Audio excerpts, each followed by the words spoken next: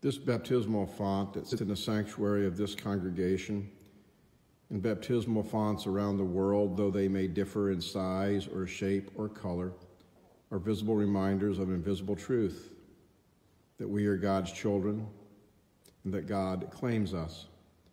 When a parent or grandparent or guardian presents a child for baptism, they are acknowledging the fact that they are mere stewards of that child for a brief period of time, that the child ultimately belongs to God. I remember reading the haunting words of Kahlil Gibran years ago. In his book, The Prophet, "Your children are not your children. They are the sons and daughters of life's longing for itself. They come through you, but not from you. And though they are with you, they belong not to you.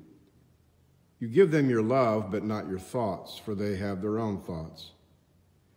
You may house their bodies, but not their souls, for their souls dwell in the house of tomorrow, which you cannot visit, not even in your dreams.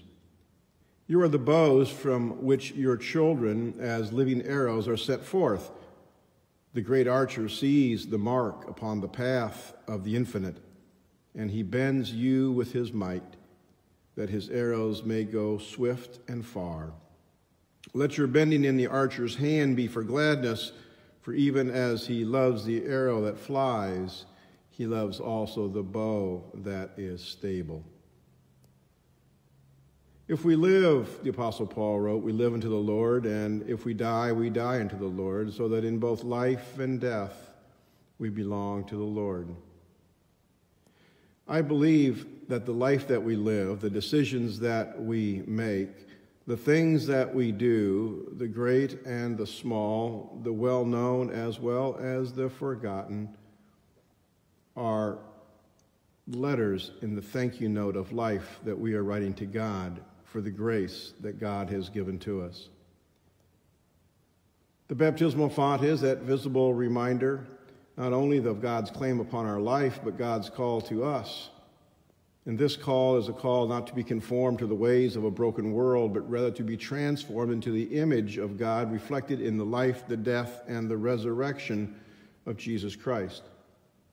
It is the epistle of 1 John that tells us that God is love and that perfect love casts out fear. Fear not and be not afraid occurs over 80 times in the Bible. Our baptism calls us to remember that and to be bold in our work, to be bold in our love, and to never let fear win life's battles. There is a reason why in his letter to the Corinthians, the Apostle Paul spoke about a bold, world-changing love in these terms. Love never gives up. Love cares more for others than self. It doesn't want what it doesn't have. It doesn't strut. It doesn't have a swelled head. It doesn't force itself on others. Love isn't me first. It doesn't fly off the handle, nor does it keep score of the sins of others. It doesn't revel when others grovel. Love takes pleasure in the flowing of truth. It puts up with anything. It trusts God always. It always looks for the best. It keeps on going to the end. Love never dies. On this baptism of the Lord Sunday, our baptism reminds us that there is an eternal love that has enveloped us before we even knew that love existed.